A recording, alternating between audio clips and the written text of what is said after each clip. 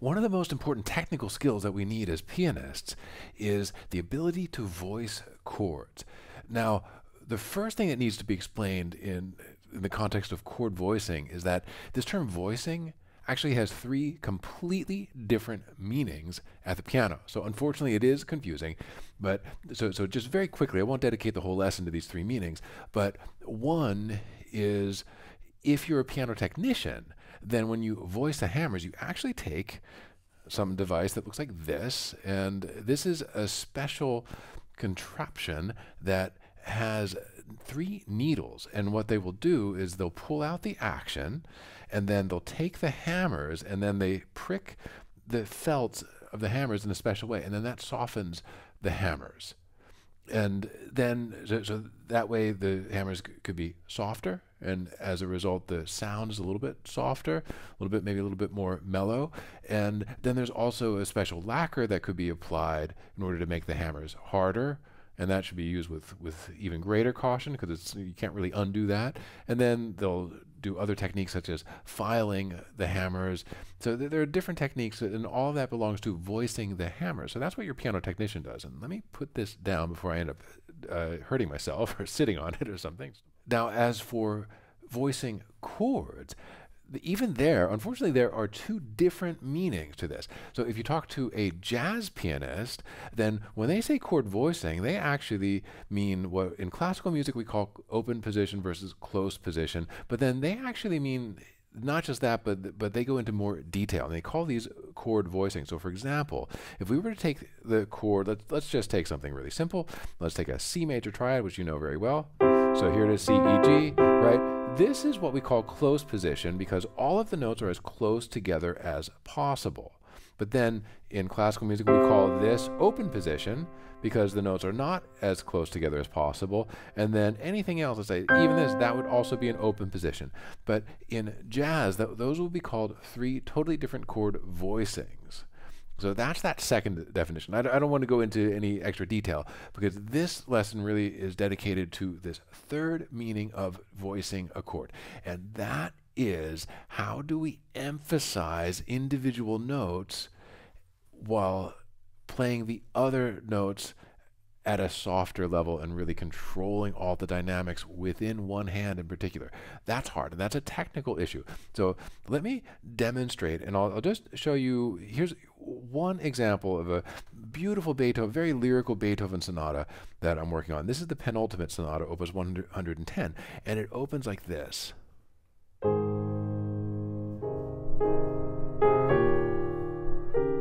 And you have to really voice this just right.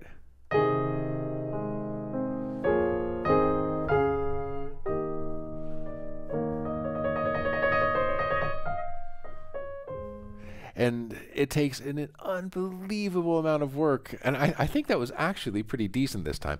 But it takes an unbelievable amount of work. Just like I'm sitting there, I swear, for it must be hours. And I must have spent hours of my life just trying to get this first chord, and then I would say, no, that's not right, that it wasn't all together, and then, okay, that was good, but maybe this melody note was a little too loud, and so it takes so much work.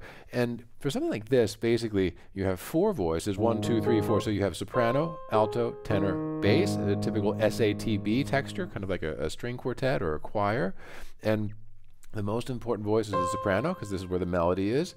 The second most important voice is the bass, and then you have then this would be the third most important voice, the alto, and then the least important voice would be the tenor in this particular case, because if the tenor sticks out, then that doesn't sound all that musical. If your thumb here is too loud, that doesn't work. Then it just doesn't sound very musical, doesn't sound very lyrical, so you really lose this magic in the sound. So this is the least important voice in this particular case.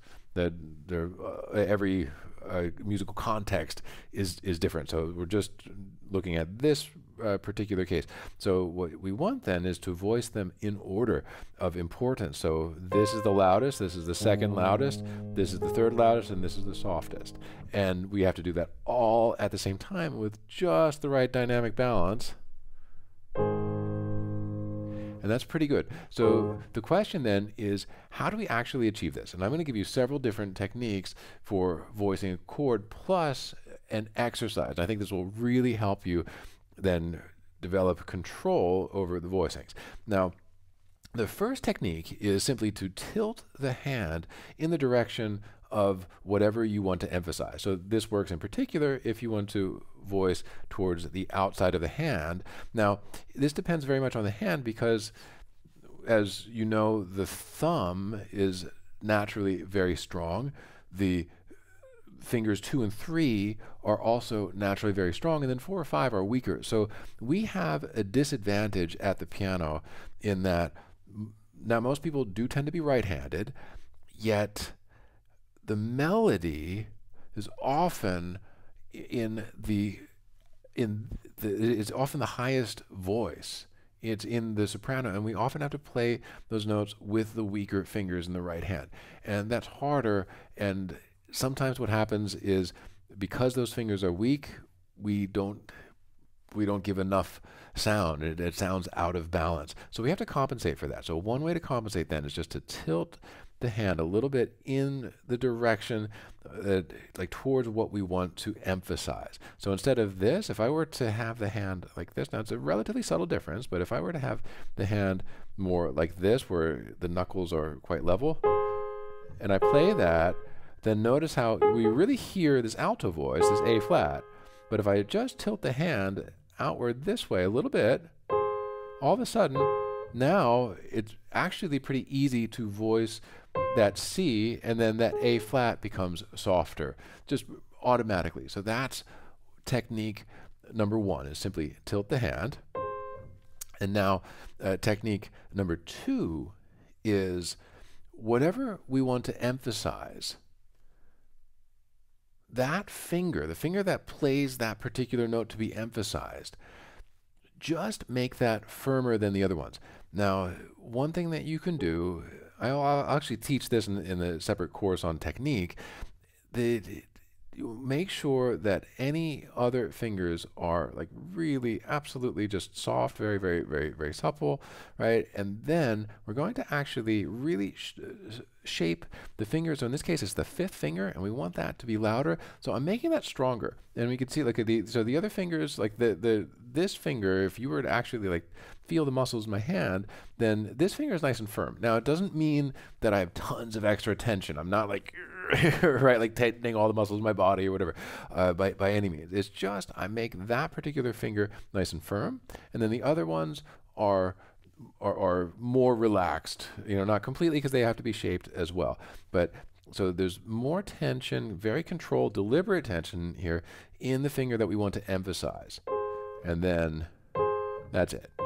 And then that will naturally emphasize that particular finger. So that's technique number two. Then technique number three is pretty interesting, and that is whenever we want to play something. Now, maybe I picked not the best example. Let's work on the left hand here, because this works very well for this technique. We're playing, the left hand plays two black keys. And when you play only black keys or you play only white keys, then the keys are level. So everything is level, and then we would want the fingers to be absolutely level on a plane. But by the way, this is the reason why we curve the fingers when we play the piano, because if we were to play like this, then we would notice that all of the fingers have a different length. So we can't actually play all different keys at the same time. It's only once we do this that all of the fingers can lie on one surface. And we take advantage of that fact. We use that principle then in piano playing, and we want to make sure that if we want to play the notes equally and evenly, then we imagine this surface, and we don't have to imagine because we actually have this surface, and we put the fingers, when we approach the key and press them, then the fingers are absolutely level, and when we do that, then we get this very balanced sound where the notes are equal. But in this case, we don't want that. We want the thumb to be really, really light, and we want to emphasize that lower A flat a little bit. So the way to do that is actually deliberately, instead of this where it's totally even, deliberately we actually are going to lower this finger that we want to emphasize, even though the keys are on one plane. So we do that intentionally. So the shape is not perfectly balanced, but it's very controlled. And then that allows us to focus that extra energy and hence to emphasize then this lower note. And you can exaggerate actually by, and here's one exercise I can give you. I'm going to give you a bonus exercise. One exercise is to try to play one note forte and another note pianissimo, and really exaggerate that. And that's a way to do that. So I'm actually taking advantage of several different techniques at once. I'm using all three of them. I'm tilting the hand slightly. I'm lowering this note. And I have that extra controlled tension on this finger, and I'm leaving this nice and light. So I'm using all three techniques in that case all at once in order to achieve that voicing. You might not need to do quite so much, because when I actually play this for real, it's very soft, but I don't want that. You hear how you don't really hear too much of the bass, you hear more of this. Instead we want more like that sound where there's more of that bass note, that A flat. And then the right hand, the melody here and the C sings. And then I'd say, no, it's a little too loud. That's pretty good. But it's very hard. You really have to get a feel for the exact keyboard that you're playing. So it's definitely quite a challenge. I'm not going to pretend otherwise. And it takes a lot of work. It really is one of the most important techniques to master in piano playing. And this, you could spend a lifetime just really working on this and refining it and getting everything just right and being able to do it consistently, and then learning how to do it not just on your piano but on other pianos as well. There's a lot there. So this is a starting point. So that said, I'm going to give you now an exercise that I think is a lot of fun. It's an exercise that I came up with, and I live in Vienna. And here, every New Year's, we play the Blue Danube Waltz, and the Viennese are all like seemingly professional dancers, and they all know how to do this. The exercise I came up with is to play the Blue Danube Waltz just by playing one chord. So if you let's take D major, for example. This is just a D major chord, nothing to it. But if you voice the fingers individually, you can actually learn to play the melody while just repeating this chord.